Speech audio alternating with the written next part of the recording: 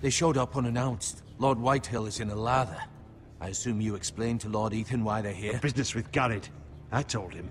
Lord Whitehill knows Garrett is a squire to this house. Or was, I suppose. Was. It makes no difference. The Whitehills were clearly in the wrong, so don't give him any satisfaction. Out there, you were decisive and firm. Now do it again with these bastards. Let's not do something rash. Things are bad enough as it is. What should I say to him? Tell him and his men to leave. Now is not the time to anger Lord Whitehill any more than he already is. He's got 5 times as many men, and the backing of House Bolton. All the more reason to stand up for ourselves. Only cowards and dead men roll over.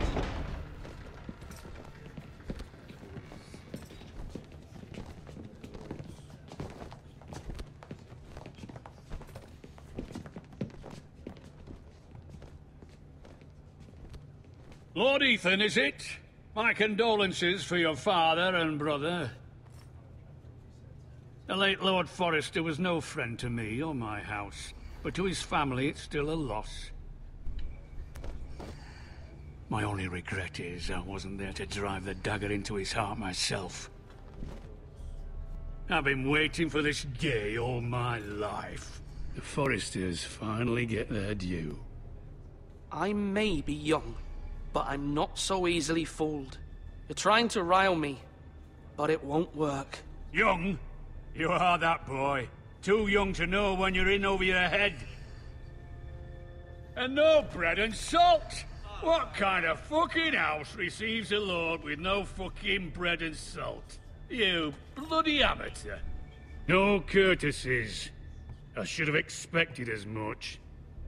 Bloody Forresters. Calm yourself, old man.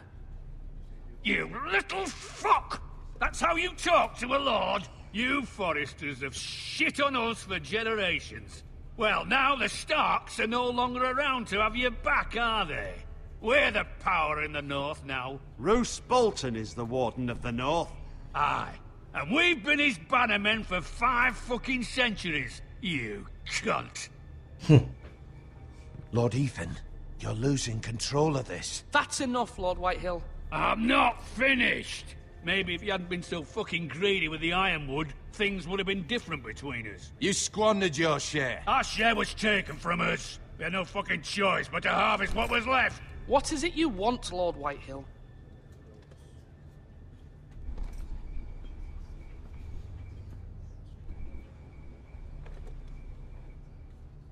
Your man, the squire.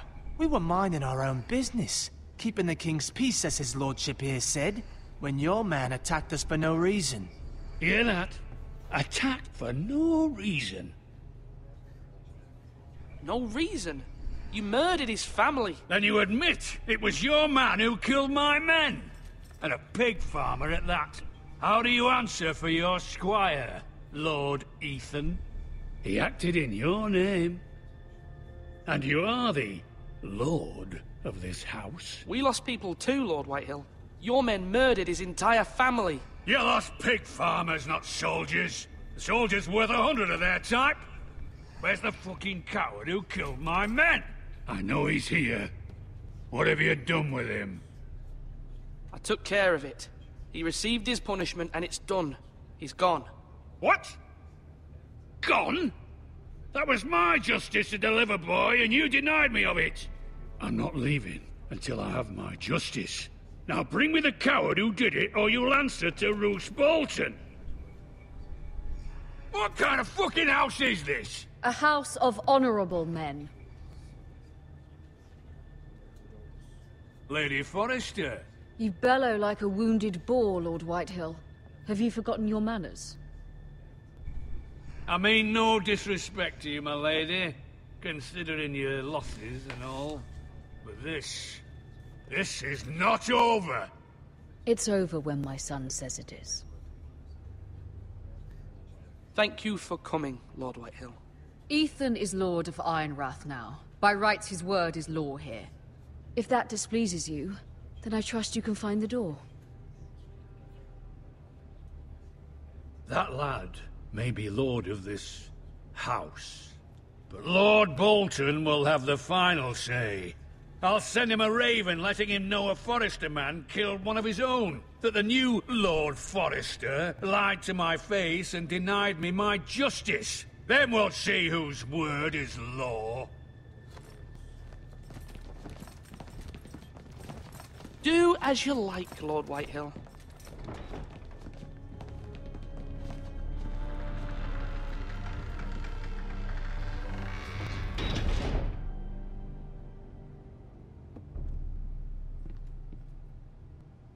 I was wrong about your son, my lady. He stood up to him like a true lord. You were brave, my son. But you'll need to be braver still when Ramsay Snow arrives to see you bend the knee. Prepare a raven. We need to send word to Mira in King's Landing at once.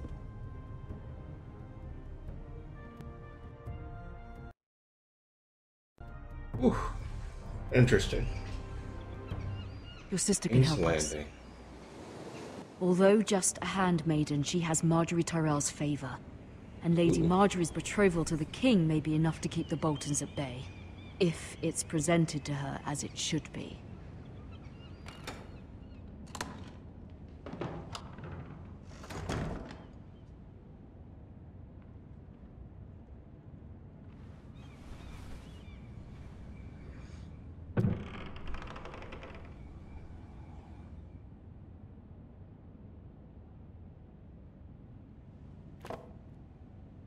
It was very kind of Lady Marjorie to give this to me. It once belonged to Lady Elena.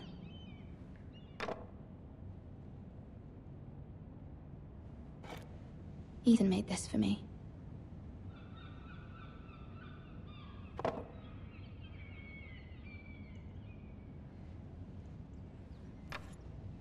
Asher sent me this coin to remember him. What a strange place, Essos.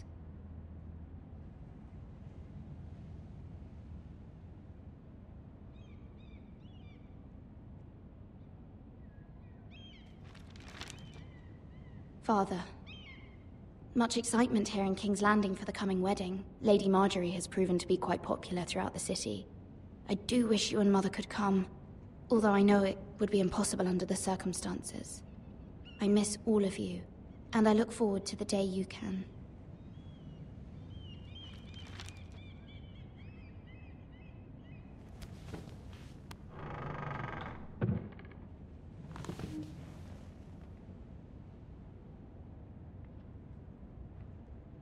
Wonders Made by Man, by Lomas Longstrider.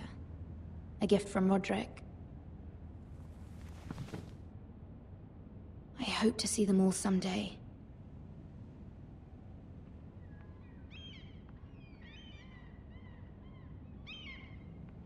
King's Landing. I wonder if it's sunny at Ironrath today.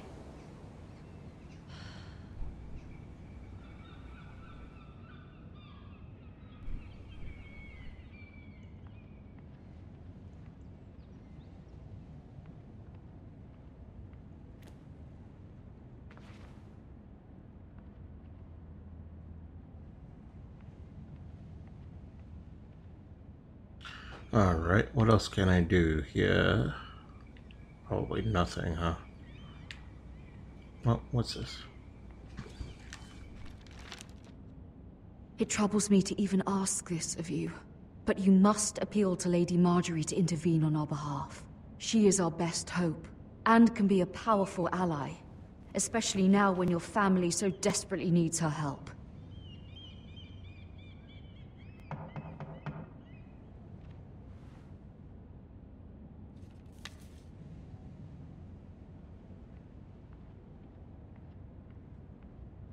One moment. Oh, sorry, milady. I didn't mean to disturb you. I can come back later if you'd like. No, it's fine. Come in.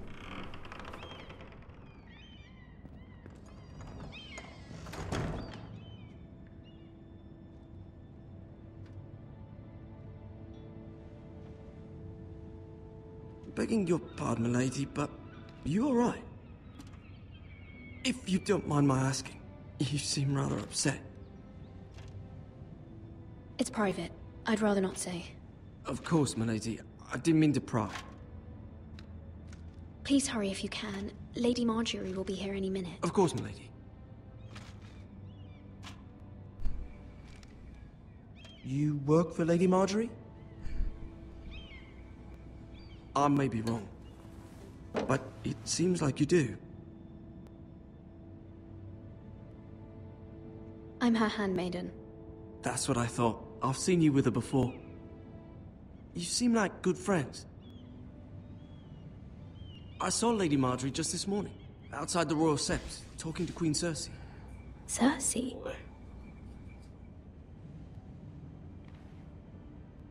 They appeared to be having some sort of disagreement. I couldn't hear much, but it was definitely an argument. What did they say? I couldn't make out much, but I know they were talking about the Starks and House Forrester. House Forrester? I hope you're not in any kind of trouble, but I thought you ought to know. Most people don't tend to notice a call boy, not in King's Landing with so many lords and ladies about. You see and hear all sorts of things when people don't even know you're there. Good night, milady.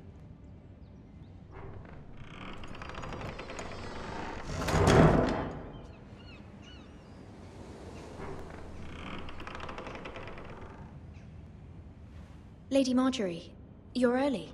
I was hoping there would be time for us to talk.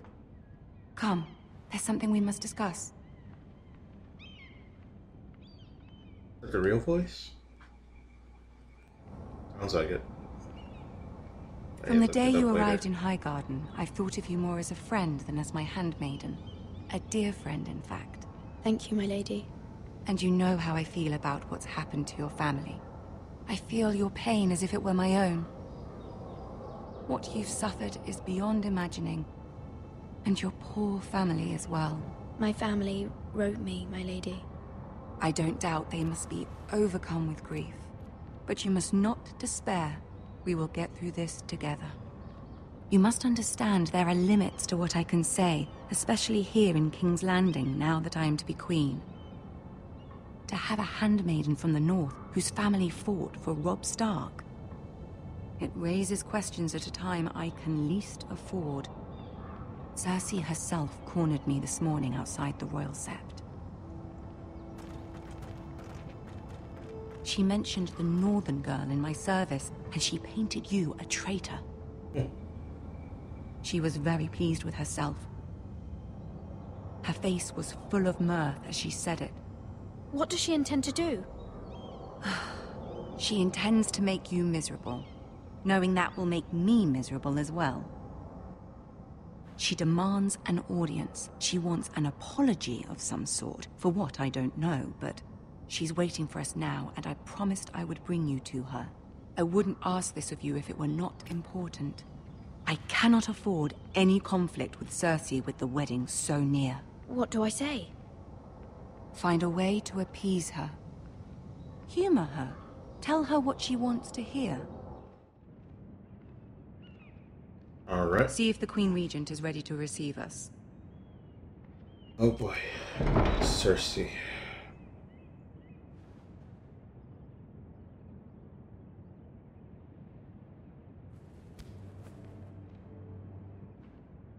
You'll be fine. I know you will. You may feel one thing, but you must say another.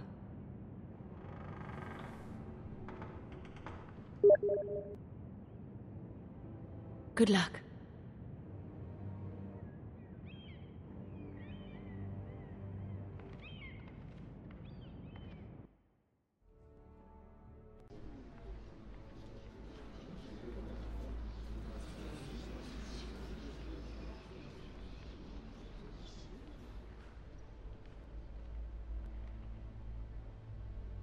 Ah, Lady Marjorie. Aren't you looking lovely this evening? Lord Tyrion. Your Grace? With your permission, allow me to introduce Lady Mira of House Forrester.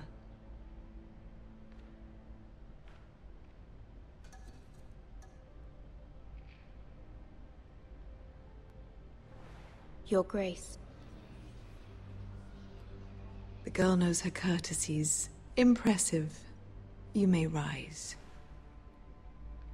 House Forrester is a northern house loyal to the king. Are they? I beg your pardon, Your Grace. I wasn't talking to you. I want to hear from the girl. Is your family loyal to the king? Perhaps you should ask the new Lord Forrester. He's not here, is he? She is. The girl can speak for her house. Yes, Your Grace. To the one true king. The one true king. Yet she didn't say which. The girl is clever. She only meant... I don't care what she meant. I care what she said. I won't stand for impertinence from a girl of the North. If you would give her the chance to explain... Perhaps she can explain why the Forresters have been loyal bannermen to House Stark for centuries. A house of traitors. They were the Wardens of the North. We all served at the pleasure of the king. Clever girl. Perhaps too clever for her own good. And she would have us believe she didn't know which king she served. Is your house willing to swear fealty to your new liege lord, Roose Bolton?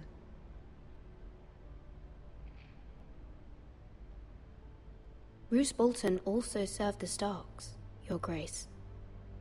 And proved his loyalty to the crown by bringing their house to a swift and sudden end. Old allegiances are not easily abandoned. But now that the war is over, we must look to rebuild and forge new alliances. There are ships and shields to be built, and Joffrey will need a steady supply of ironwood for his armies. I'm told there are others who would happily serve that purpose, but I trust we can rely on House Forrester. Forrester Ironwood does seem rather unique. Yes, Your Grace. It would be a shame to see it fall into the hands of another house. I imagine you'd do almost anything to prevent that from happening, wouldn't you? Ask any Lannister, and they'd do whatever was necessary to save Casterly Rock. It would be unfortunate to see another house lay claim to what's yours. Yes, Your Grace. I would do anything. I see. What would you have the girl do, Cersei? It's not as if she fought beside the Starks, wielding a battle axe for the Northern Army.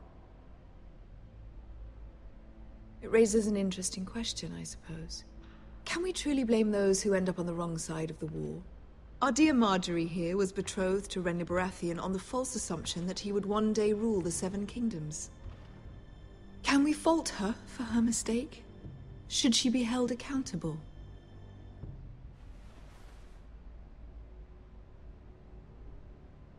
I'm sure she regrets it. Perhaps. Perhaps not. If there's a point to this, I hope you find it quickly.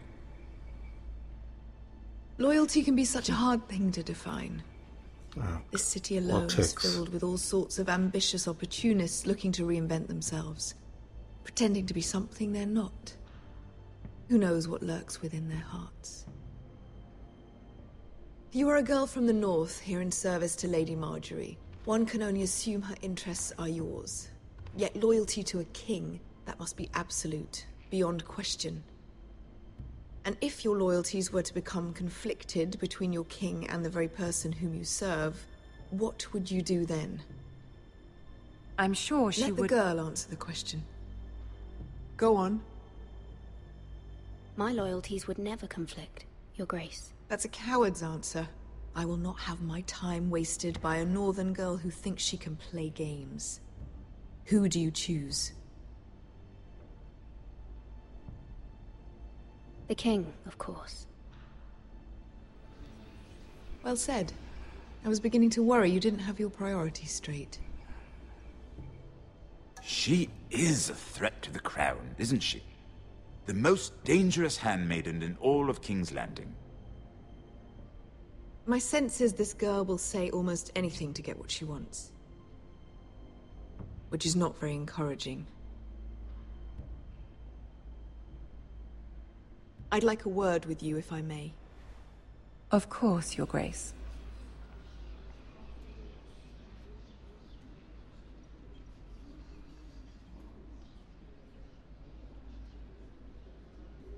I'll walk you out. This may come as a surprise, but I met your father once, at the tourney at Lannisport. Even then he didn't trust Roose Bolton.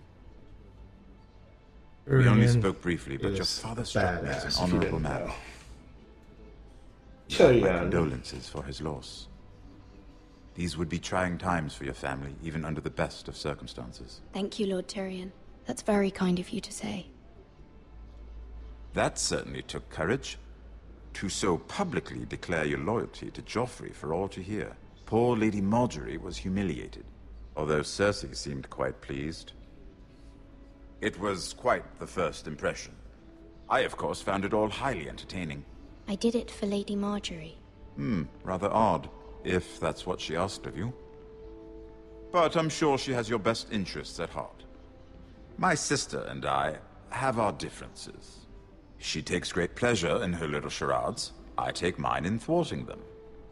We must find our amusements where we can. She threatened to give your ironwood to another house. It is the Master of Coin who decides such matters.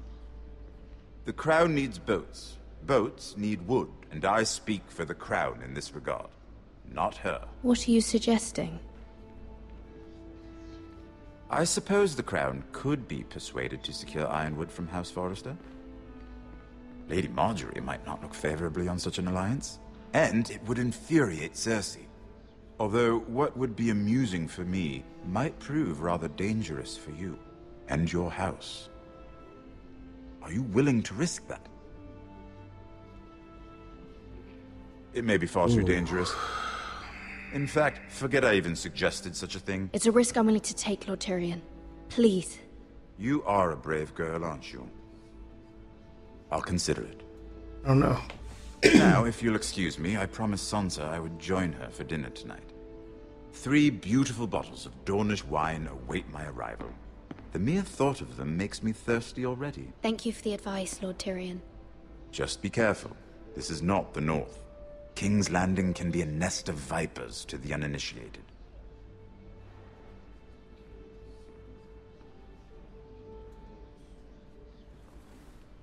Oh man. I don't know if I should have done that.